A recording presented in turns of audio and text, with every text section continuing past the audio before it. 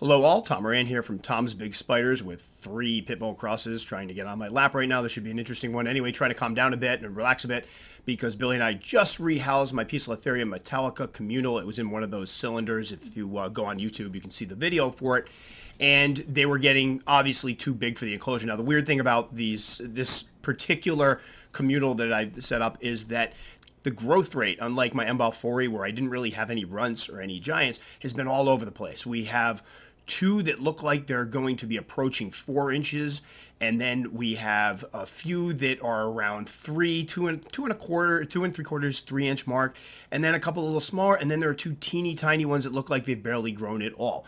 And I've had people say, well, they're hogging food, food hogs, the little ones aren't getting anything. No, it's not that. There's plenty of food available at all times. They're just not eating as much. They don't seem to be spooked by the larger ones because I've seen them eating right next to each other. Again, I've reported that I tried to get a video of this and the camera wouldn't focus, which was really irritating, but there was basically one of the tiny ones, probably 1.25 inches, was eating a roach, and one of the bigger ones grabbed another roach and was standing over top of it, like on stilt legs, for a moment eating the roach above it, and neither of them seemed to care. And it moved, it brushed into the little one. The little one just kind of calmly moved out of the way, and they sat there eating next to each other. So I've seen no signs of, like, quote-unquote bullying with them. They're just growing at drastically different rates. And I would say that compared to the first Poecilotheria metallica that I got, which I got for my birthday, oh God, 6 years ago, 5 years ago, I can't remember. That one grew very slowly. Some of the guys in this tank are growing ridiculously fast. So we have ones now that went from easily about 3/4 of an inch to 1 inch to pushing the 4-inch mark in about 8 months or so, 9 months. So that's really good growth. They all are still getting along. Again, I've alluded to the fact before that these are beautiful spiders. I don't want to do something that results in one of them getting killed or injured because of the communal setup. So I'm watching them very, very carefully. I believe Tom Patterson has a setup with them, and I do have to contact him. Hopefully he'll fill me in on how his is going. I think he brought his right up through adulthood, and they were fine. I have read that in the wild they will live together peacefully because of the fact that the dwindling territory that they have, they're forced to kind of hunker down in groups in the crooks of trees and under eaves of houses, things of that nature. So far, so good. It's looking great, but man, that rehouse was not a lot of fun. I've had people ask me, and I'm sorry, I can't remember. I don't have my notebook in front of me right now. Billy just basically hopped out to go to the store after and probably calmed down a bit because she was holding the camera during this whole thing. And so here I am doing my podcast. So I just kind of sat right down to try to get it going. So somebody asked about if I've ever used, on a couple videos, if I've ever used the method where you basically chill the spider before you try to rehouse it, which calms it down. And although I have not, I've talked to many people that have, and it's a good way to, if you're worried about rehousing one that tends to be feisty or it's going to throw up a threat posture or could bolt, chilling it down in a refrigerator, or like if I were to do it, I would probably use my garage. And I'm going to be completely honest, I thought about using this today with the Poecilotheria metallicas. However, I did want them to move. And the one problem is that I have heard they can become very sluggish and they won't, move when you try to prod them. So just something to be aware of. You don't want to stick them in your freezer or your refrigerator for too long, just enough to slow them down. Because remember, they don't register temperature supposedly the same way humans do or mammals do.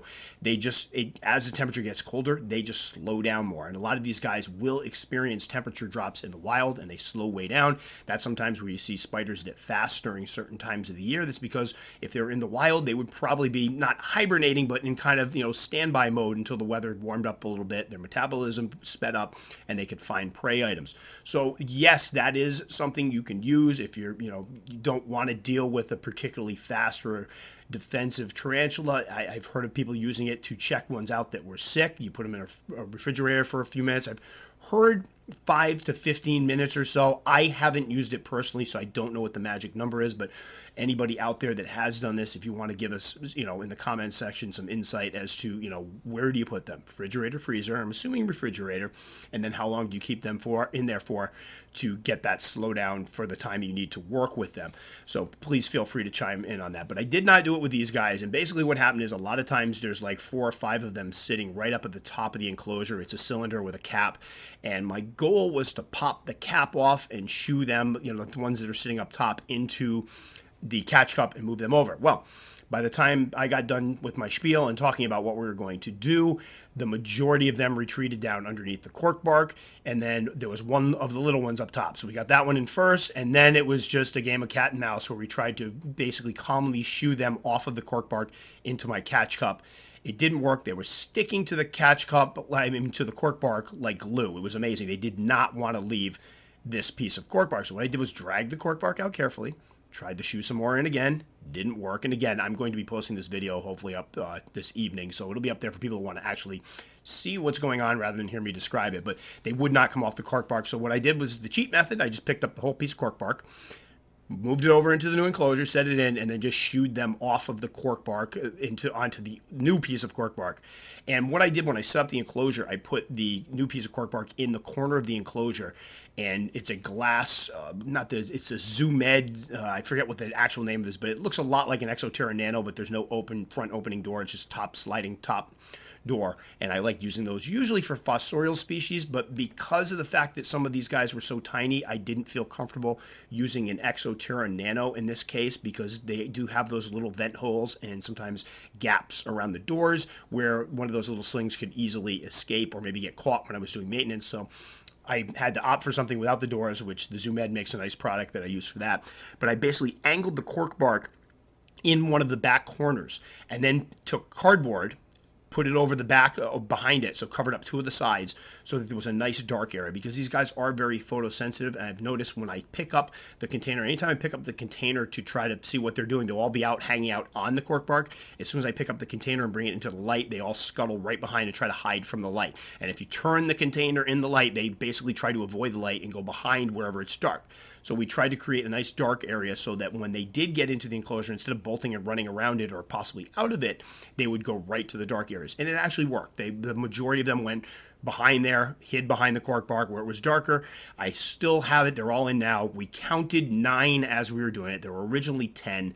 I've only seen 9 at any given time, but it was a stressful situation. Billy's trying to count them. I'm trying to count them. We kind of lost track. So what I'm going to do tonight is when I edit the video, I'm going to go through and try to get a good count. We did see both the tiny ones are still there. I've only seen one of the tiny ones at any given time. As we were doing the rehousing, we paused at one point because poor Billy's hand was shaking. I mean, she was stressed out trying to do both the camera work and actually help me with this. And again, I could not do these videos without her. It's not just the videos, it's the rehousings. Everybody's asking, or a lot of people ask, how do you get off so easy? How are they so smooth? Because I have a second set of eyes at any given time. I have a second set of hands at any given time. We did an HMAC a while back, and she was recording it, and at one point things got sketchy where it was just I wasn't able. The HMAC didn't panic or anything. There was no big emergency, but I needed a second set of hands. And I was like, Billy, go ahead, drop the camera. Let's do this. And she helped me out. Got rather close to an HMAC. Unfortunately, apparently she didn't hear what I said before, that it was usually a very defensive and potent species, because she got a little close to it, not in any danger. And I've talked about this story before. I kind of wish it was on video because it kind of would have been funny. I think I'm making it sound worse than it is. But for her, I think it was really exciting when she got done. She's like, oh, it's so gorgeous. Did you see it was only a few inches away from me? I'm like, yeah, and that one could have put a hurting on you. So we make a point now of making sure she knows exactly what we're dealing with before we do it, because I do not want her getting bit. She's not only obviously doesn't just show a passing interest in them, she does a lot with them now and is becoming like right-hand woman as far as the tarantula hobby here. So when I do my rehousing videos, I think what may differ from other people's rehousing videos, and again, this is not a knock, I get it, I totally get it, I'm not doing these for YouTube. Basically what's happening is I'm doing a rehouse. I know people are going to want to see it. I think there's always something to be gleaned and learned from a rehouse, especially when you're trying to do, everybody's afraid to move one pokey. Now we're doing 10 of them. So I know there's an interest out there education-wise for people who want to see this. And I think it does. People watch these videos, and I love when I get the posts on like a pokey rehouse. Oh my gosh, I have a 3-inch pokey. I had to rehouse it. I've been panicking, but I watched your video and I moved it and everything went great. Thanks so much. That means the world to me. That's what makes this worthwhile. I don't need ad revenue. I don't need people sending me things. That means that I'm doing something and it's helping people out. That's why I do it. As corny as it may sound, that's my only motivation behind this. So when Billy and I sit down and go to plan out a rehouse, what's always stated right off the bat, I kind of run through what I think is going to happen because I have a game plan in mind. And then basically the rule of thumb is if anything goes wonky, drop the camera, we finish this. I don't care if it's the greatest rehouse in the world, if it's something that would have gotten 1 million hits on YouTube. I honestly don't care. What I want is the animals to be safely moved from point A to point B. I want my animals to remain safe. I want my wife to remain safe. I want my children who live here and my 4 little dogs. I love the 4 big dogs that I love to death to be safe. I have, lately there's been somebody going on posting on my videos, and it's kind of like a backhanded compliment, I think, but basically along the lines of, my God, you have the longest Rehouse videos ever. You're so careful and so slow. Well, yeah, because it's not a race. This isn't, as far as I know, we're not having competitions. And if there were competitions out there between YouTubers who can, most quickly rehouse something, I wouldn't even bother entering. My goal is to keep the spiders from freaking out. And I've had excellent luck. I've also, and I want to make this very clear because it's a matter of pride to me and I'm kind of getting sick of it, I've had a couple people insinuate that I'm only posting up the good ones. I have posted up every single rehousing video I've ever done. There's nothing held back. There's been a couple where we've gotten one kind of scuttle into the plastic container I've had it in. We've had a couple where obviously the C. lividus flood debacle that I tried to do the flood method, which I know worked for some people. I still stand by the fact that it can be unpredictable. Sometimes it works, sometimes it doesn't.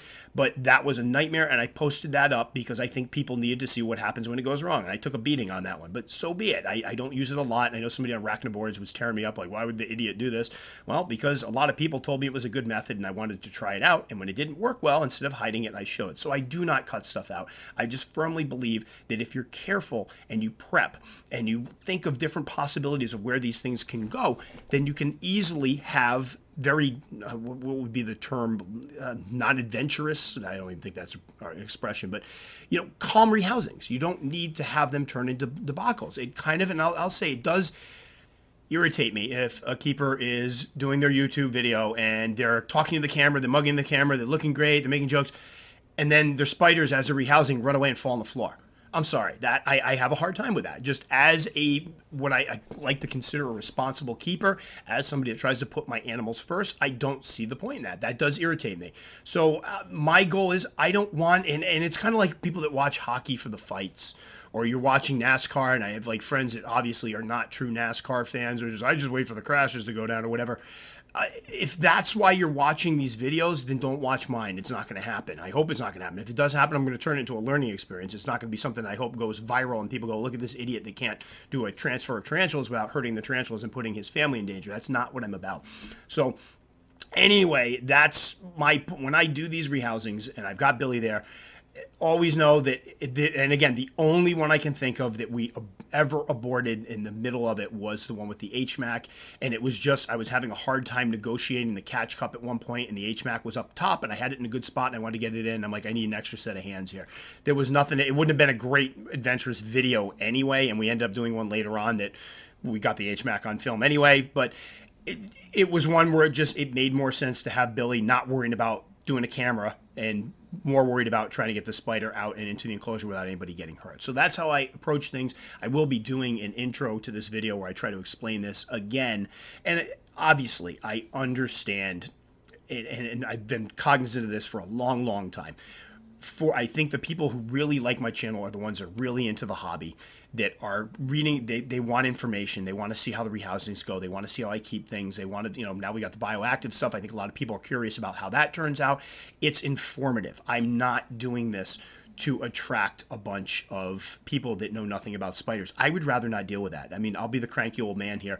I don't need people coming, oh, my brother had a tarantula, we used to throw it at each other and play with it, and these are the kind of comments you get, or I hate spiders so much, I squish them. I don't get a lot of those because I think the majority of the people that are on my page, the quote-unquote boringness of my videos, or the lack of action, and maybe I flat out, I don't have the best camera work, I don't have Billy I think does an amazing job, but I'm using a Samsung. We bought another camera for it, and I don't like it as much, so I'm just stuck to using my phone.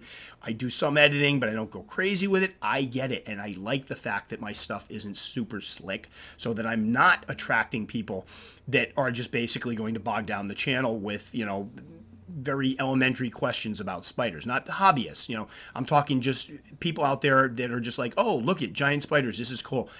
There are some amazing channels out there that are entertaining and informative that can attract those people in, I'm okay with that. I look at some of the comment sections of these guys, and again, I've said it a million times, I don't think I could do this if I can't. I need to respond to all the comments on my videos.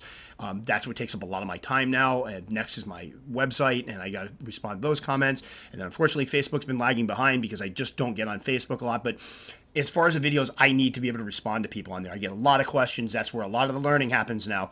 And I wouldn't be able to do that if I was getting bombarded by, thousands of messages. It would drive me nuts. I already told Billy, like, I can't imagine getting that many messages. And then you're left with two choices.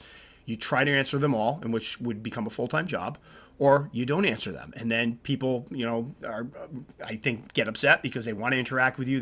So anyway, totally fine with being who I am, doing what I'm doing now, and love, because I've been getting a lot of comments lately with people who actually get what I'm doing, that they like, I love the ones that are like, don't change. Good, because I really don't plan on it. And I know it frustrates some people because they watched my videos and I had somebody like, hey, I could do so much better if you just send me, I'll produce all your videos for you, and we'll make them slick, and we'll do a new intro. And it's like, no, that's not me. I'm doing this because I enjoy putting them together. It's an extension of teaching for me, and for me to give up that kind of control for what? To make them slicker, to have more editing, to have cut things out that I think are important for people to see.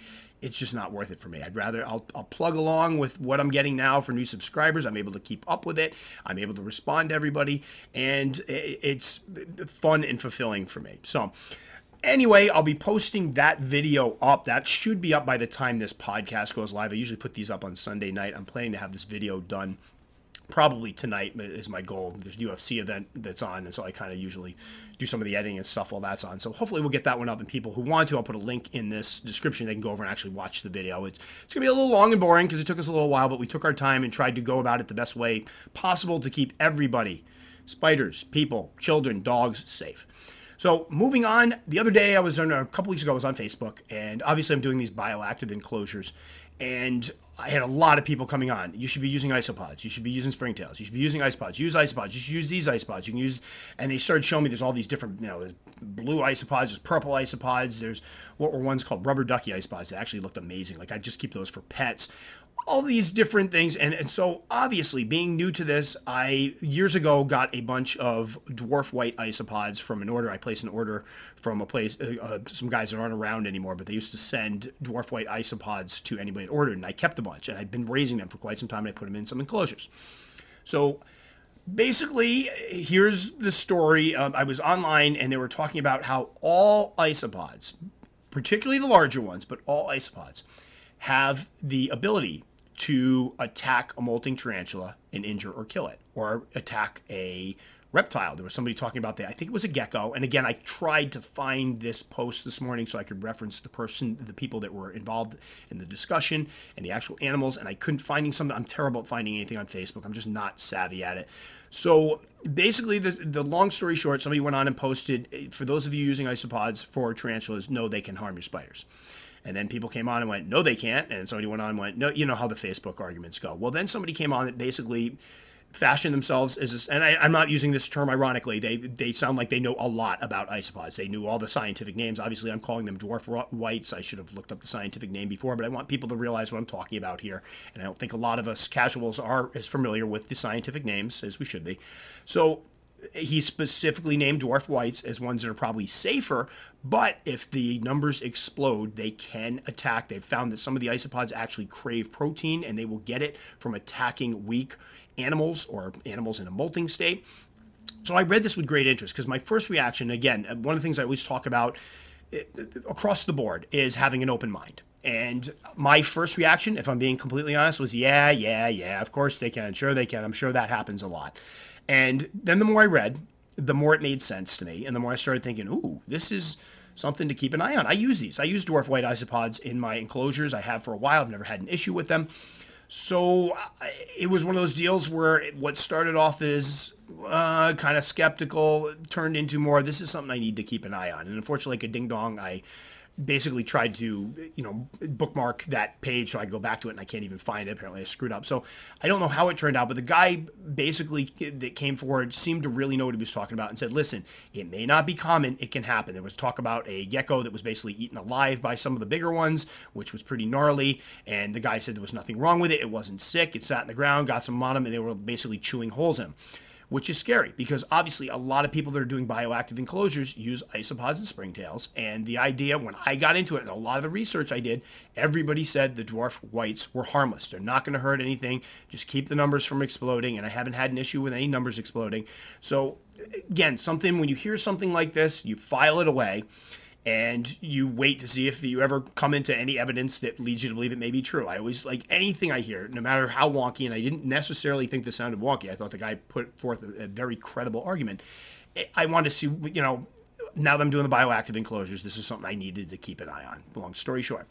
So fast forward a little bit. Well, actually, before this, I should say, a week before that, I went to check on my Titius stigmurus communal. I have a bunch of, if you remember, I bought one T. stigmurus. It was a female. They reproduce parthenogenically. So as my female matured, within about 8 months or so, I had 21 T. stigmurus, lots of little babies, and they were all doing great. And I've had people say they had a hard time keeping these. I've had no problem. My female is still alive. The adult female still doing great. She's had 3 broods. I gave some away. I sold some, and then basically I kept the first group of babies she had. So originally there were 20, I want to say 21. 2 of them fell off her back. I tried to keep them alive. They died. So we were down to 19. And then during the course of the other ones maturing, we lost 1 more. And then at that point, we had 18. Oh, my math is totally screwy there. 21. Yeah, we'll go at 18. There was 18 total that lived. So I kept them in a communal setup. Then once they got a certain size, I moved them into like a 2-gallon container, clear container, set up a communal setup, put in some cocoa fiber for substrate, put in some pieces of cork bark for them to hide, some moss, and I dropped in some dwarf white isopods, which I've been keeping with them from day one, because what happens is when you've got a communal of these guys, there's going to be a lot of, parts, the exoskeletons when they molt, the pieces of preyums that get dropped down. That's going to create quite a mess quickly, because what I will usually do with these guys, with 18 of them, I would drop in quite a few small red runners to feed them, and then over the course of a couple weeks, they would eat all the red runners, and I'd do it again. And that obviously creates a lot of waste. So I would keep the isopods in there. They did an amazing job of cleaning up. Like, you didn't find many. I believe they were eating the old exoskeletons. They were eating any of the prey remnants. I wasn't getting any mold, any fungi, anything like that. It was a clean enclosure. They were doing a great job, and everybody was living fine. So these guys, the 18 mature, haven't lost a single one yet. 2 of them have babies of their own. Most of those babies survived, and they're growing great. Then another one has babies, and then I go to check the other day, and I open the container, go to spray down the thing, and I notice one of them doesn't look well. So I reach in there, it's dead. And I'm like, oh, this is really disappointing. They weren't old. It wasn't old age. The female, their mom, is still alive. And I was like curious as to what could have happened to her, but it was like, it was one, who knows, things can happen, bad molt, whatever. So I plucked it out, fed them, no problem. Come in next week to feed them again. 3 dead. Now I've got a problem. So now panic mode starts. Like, what is going on? It's not the little ones. The little ones are all doing fine. It was the big ones. They're all 4 big ones now dead. So now we're down to 14 of the original 18, which that's when I knew something was up. Like, I couldn't figure out what it was. So I ended up finding a couple of them. I pulled these ones out, and one of the things I noticed is when I went to count the big ones, there seemed to be down a few, which I couldn't figure out. And now they do, if you keep T. stigmurus, they like to go out. I put cork bark at 45-degree angles, and some of them will hide. They'll like perch on the cork bark, but some of them will go down to the bottom of the cork bark, and you'll get like a group of them at the bottom. So when I shined the flashlight in and looked underneath the cork bark, it looked like there were several of the adults under there, and I couldn't get a count on them. So I wasn't alarmed yet, but it did, we're losing a couple. We've lost 4 already. And now I couldn't get a count on the adults, but the little ones always hang up high. So they all look fine. So the other day I come in, go to feed them, 4 more dead ones. Now I'm in panic mode. Like, I call Billy. I'm like, I don't know what is going on. This is weird. Again, 4 of the adults. So I'm like, what? I don't understand what's happening. They're all huddled together. And like on the ground, there was 2 of them huddled together underneath the bottom of one of the pieces of cork bark. And there was one over kind of under another piece of cork bark, and there was one right out in the open. So I go to reach in with my tongs and I pick up what I think is one of them, and there's only half of a scorpion there. The other half is gone. I'm like, oh my God, one of them actually ate the scorpion. Then I realize underneath the other part of it is a mass of adult dwarf white isopods underneath it. And I flip over the remaining part of the carcass, dwarf white isopods all over it. Then I pull up the other ones, dwarf white isopods all underneath them. Now, here's where, and this is going to be speculation on my part, and I will be able to talk about more of this in a future one because I just did I did a whole rehousing of them, changed the substrate. But here is what I started to realize. All of the smaller ones were fine. I still had the same number of the babies. So you'd think if something was wrong with the conditions, the babies would be the most susceptible to it, and they would be the ones dropping off and dying. They were fine. All of them I counted, they were all still there. All the babies were fine, doing well, hiding in the crooks of the cork bark up off the ground. Now, as I mentioned earlier, the adults had started, a lot of them will kind of congregate on the ground. They'll walk around patrolling the ground. They won't always go up. And a lot of them had dug little burrows underneath the bottom of the cork bark, and they lived there. So the adults were always on ground and obviously in contact with the dwarf white isopods. So what I'm suspecting is happening is that the adults are going on the ground and getting swarmed by the dwarf whites. Because now, this is one of those which comes first, the chicken or the egg thing, because obviously dwarf white isopods are there to clean up any debris. And if one of these guys dies and lays on the ground, they would obviously come and eat it. But I am suspecting that they might have been the cause of the deaths to begin with, because it just seems odd. And I honestly had no idea I had that many dwarf whites in there. So again, a warning to people who are using them. The numbers can explode. Basically after I rehoused them, I dumped all the dirt into my container with my colony of dwarf whites that I keep. And I was shocked at how many. Normally when I keep them, they stay mostly to the top. This container was swarming with them. So I'm thinking, and I want people to chime in. This is how I figure through things. This is the thought process. So I'm sharing it as opposed to coming to you guys like this is exactly what happened. I'm just kind of sharing this like it's a little murder mystery. Several of the adults, it's only the adults, they were all on the ground. When I did a recount on the adults, 3 more were missing completely. I got a funny feeling they were completely devoured. They're gone. They're not in there. There's no remnants of them. If you shine a black light in there, you see very little small particles of like the molts and pieces of scorpion. So I think that some of them were being devoured and I just never saw it because they were underneath. Because you go in, there's several pieces of cork bark. It's hard. I don't like to move them all around and startle them. I'll shine a flashlight in. I'll see some of them sitting there. I assume they're okay. But apparently they were getting devoured by the dwarf whites. It's the only thing I could think of. And when I pulled the cork bark pieces out, I could see that the dwarf whites had basically covered the bottom of the cork bark, all the pieces of cork bark, about half an inch up or so they were there, and then they wouldn't go any further than that. So the ones, it would make sense that the babies, the ones that weren't getting eaten or devoured, the ones that were hanging up high on these pieces of cork bark were totally fine. That would be why the adults were eaten, because the adults were all hanging on the ground, which would make them targets for the isopods. So again, I always like to try to make it clear when something's my opinion or something's speculation. This is speculation on my part, but it fits, and it fits well, and I'm glad I saw that Facebook post because I'd be going nuts right now trying to figure out, again, could it be that something was killing off the adults and then the isopods were just taking advantage of the fact that there was fresh meat in there? Yes, of course. But it just doesn't fit that something would kill off just the healthy adults. And these guys have been doing great. They eat great. I never let the cage dry out. There's good ventilation. There's nothing I can point to that would cause these guys to suddenly die. They've been in this enclosure for a year with no issues. So what has suddenly changed? Well, the explosion in dwarf whites, and there were a lot of big, beefy, fat adults underneath those dead scorpions. And the fact that I'm missing some leads me to believe that basically they were getting devoured and I had no idea, which makes me feel absolutely terrible.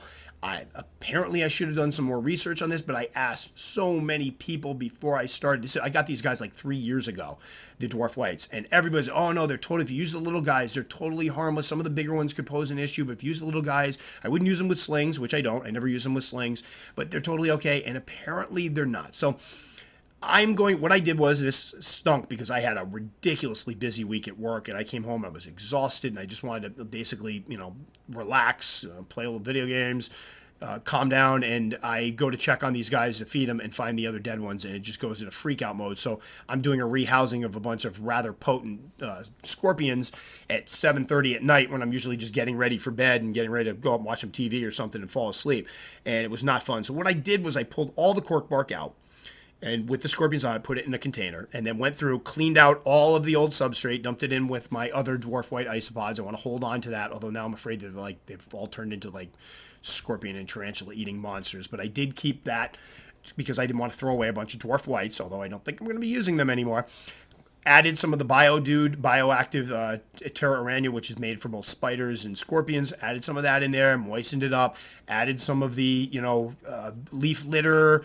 Added some sphagnum moss, put some new cork bark in there, and then got all the babies, the little guys, back in. There's only, I think, 3 of the adults left, which is heartbreaking for me because I love these guys. My whole goal was to do a bioactive enclosure for these. I mentioned before that I was going to do ones with scorpions. These were the guys I was eyeing. I was going to do the T. stigmaris, and obviously the emperors were ones I was eyeing for a bioactive one. So this is not a bioactive enclosure right now. I need to buy a new enclosure for them. I'm going to get one of those Zoo Med ones I was talking about earlier and set them up in it with some plants. But it's good enough for now. Got rid of, dusted off all the isopods that were on the cork bark, got those off of there, and then put them back in. Put some springtails in this time because I do have springtails in now, and now I'm going to monitor and see how they're doing. And I checked yesterday; everybody seemed fine. It's been about a week or something, not even a week, no, about 3 days, 4 days. I think this might have been Monday or Tuesday.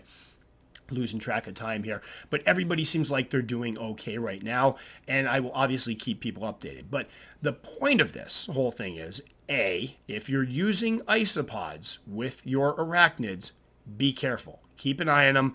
BioDude, when I looked at his video, one of the things he said in his video is you can use the bugs, but be careful the populations don't explode. They could overwhelm the tarantulas or the animals, and it looks like he was absolutely right. This wasn't a case of just a few of them. This was a case of a lot of them that were probably not getting enough food in there because, unfortunately, when you drop, and this is something you need to consider, when you drop isopods or springtails into just regular dirt or cocoa fiber, there's not a lot of nutrients. There's not a lot for them to eat there.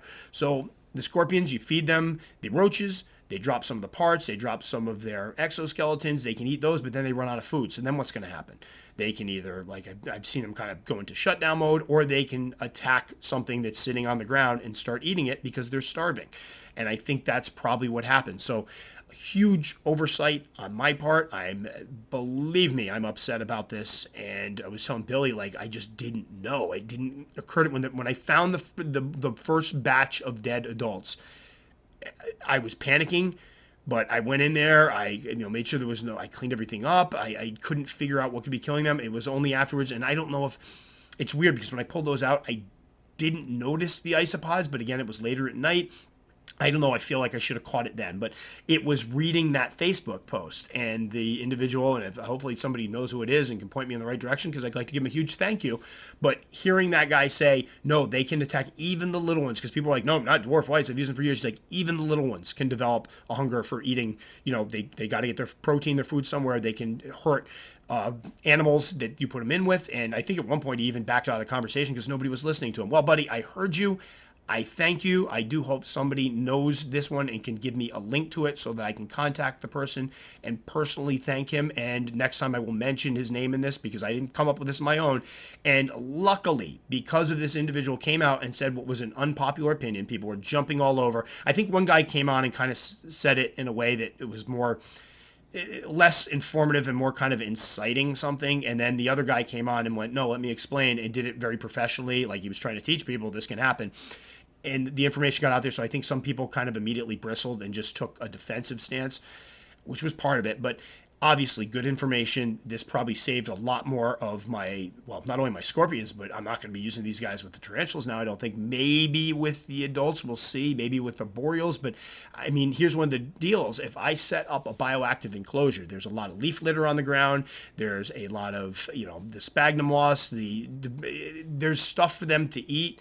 The numbers could easily explode. And then what happens if I have a tarantula molt upside down, all wet, on the ground, it could easily be overwhelmed by these. And I don't know how do you go in and really check whether or not the populations are exploding. I'm assuming you go in there and kind of scrape away some of the surface debris and see what's going on underneath it, but that's going to be a tough thing to monitor. So now I'm kind of gun shy about using them. So for the time being, they are in a couple enclosures. I'm definitely going to be keeping an eye on it to make sure that they're not exploding and harming my animals. But I do think it's something people need to be aware of, because I've had so many people come on these bioactive enclosure videos I've been putting up and going, you need isopods, you need isopods, you need isopods. Well, I don't know if I need isopods anymore. I don't want them killing my animals. I'm still heartbroken over the loss of my T. stigmaris. That was like, finding those babies on that mother the first time was one of the coolest things ever. To actually see a female reproduce asexually is just mind-boggling to me. And I took a lot of pride in the fact that raising those guys up, the ones that I lost, I could tell were the weak ones. They weren't in good shape.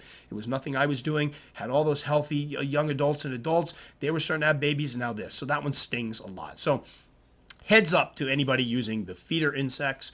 It's obviously, I haven't heard anything about the springtail. I have heard people say springtails can be a bit of a nuisance if they explode, but I don't think they actually feast on the spiders or the scorpions.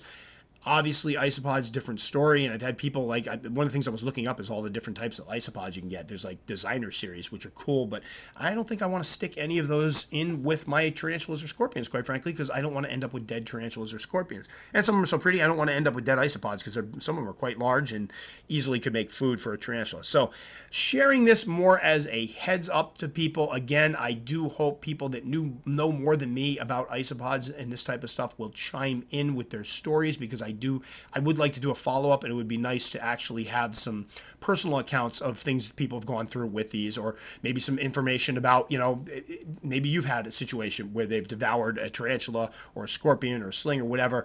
Let's get that info out there so people are aware, because I think a lot of people are not. And hopefully, because I feel bad, this guy came out and obviously knew what he was talking about, and people were just kind of trashing him or not listening to him.